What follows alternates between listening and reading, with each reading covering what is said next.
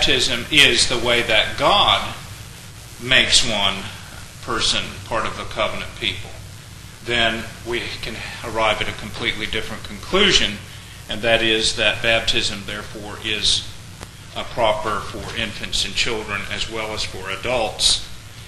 That the amount of knowledge that an individual has is not as necessary as the correct form being performed so that God acts the way He has promised to.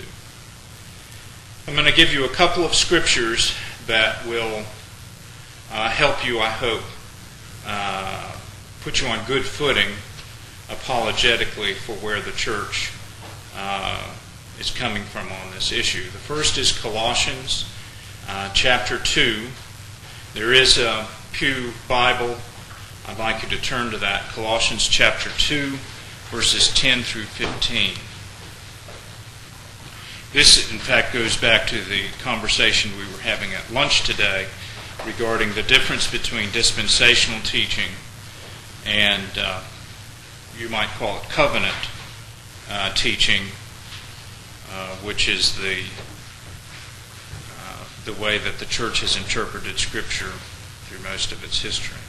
Colossians chapter 2, verses 10 through 15. And ye, the Christians, are complete in Him, which is the head of all principality and power. So here, when right off the bat, we know when he says principality and power, he's talking about a spiritual state. Remember, we are already seated with Christ in the heavenlies. And Paul does make mention of principalities and powers in the heavenly places. So he's talking about a spiritual reality here.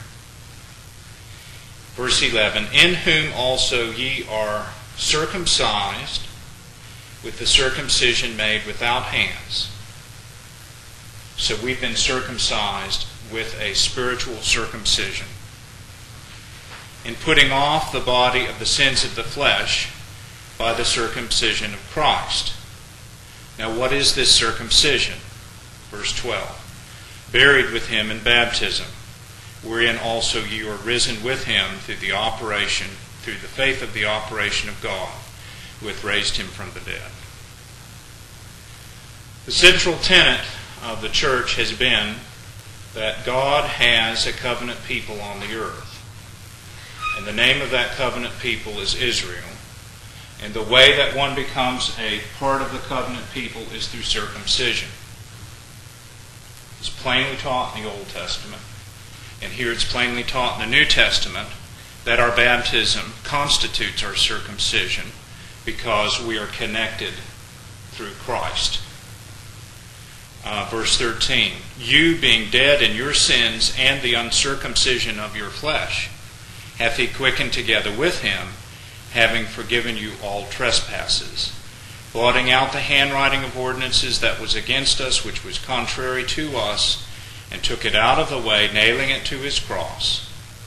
So this isn't the circumcision of the law of Moses, rather it is the circumcision of Christ, which we receive in baptism, forgiving us our sin, blotting out the handwriting against us.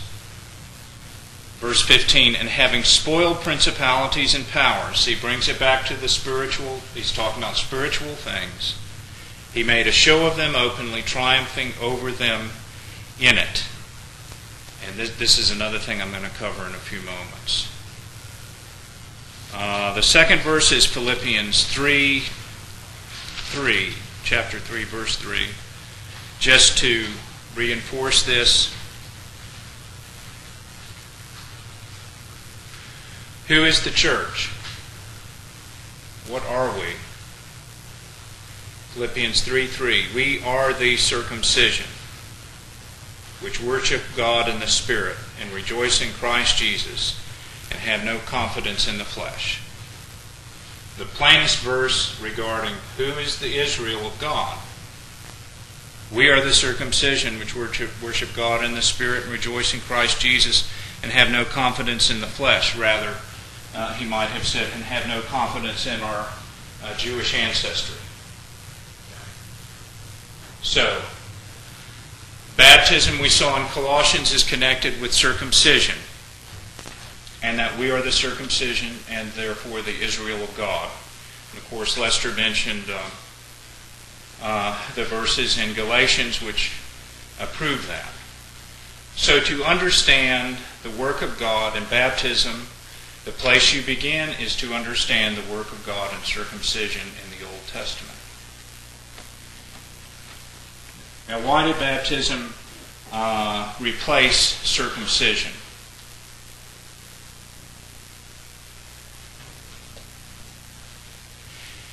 To understand that, we have to go back to John the Baptist. And we have to understand what it meant to a Jew of the first century to be baptized. If you and I had lived at that time as Gentiles, and we began attending a synagogue, and we began praying, and we began seeking after the God of Israel, the one true God, in the synagogue, we would not be part, they didn't have open communion. We wouldn't be part of the covenant people. We would be Gentiles.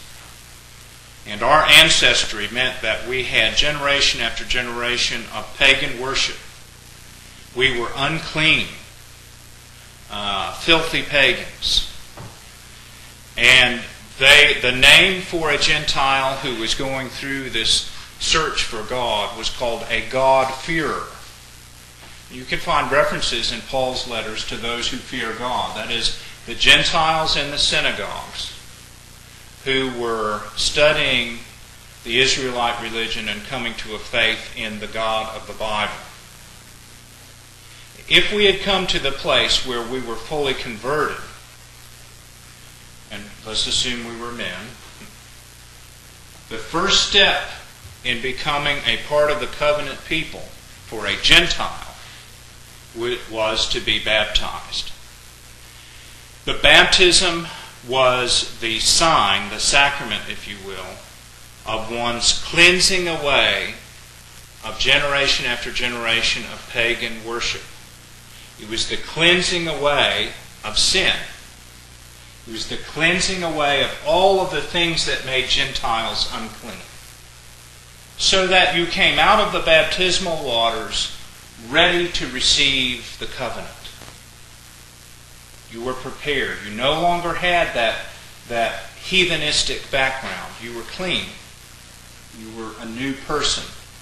And then you were circumcised, which would have been a challenge if we had done this as adults. And then we were considered part of the covenant people. Now, where have you heard this before? You hear it all. This is exactly what Jesus told Nicodemus. You must be born again of water and of the Spirit. You see, what John the Baptist did that was so revolutionary was that he went to the Jews and he said, you have left the faith so much and you have sinned so badly that you are worth nothing but a bunch of Gentiles would be worth. You have just as much spiritual filth on you as the Greeks and Romans. So you have to start all over again, just as if you were a Gentile.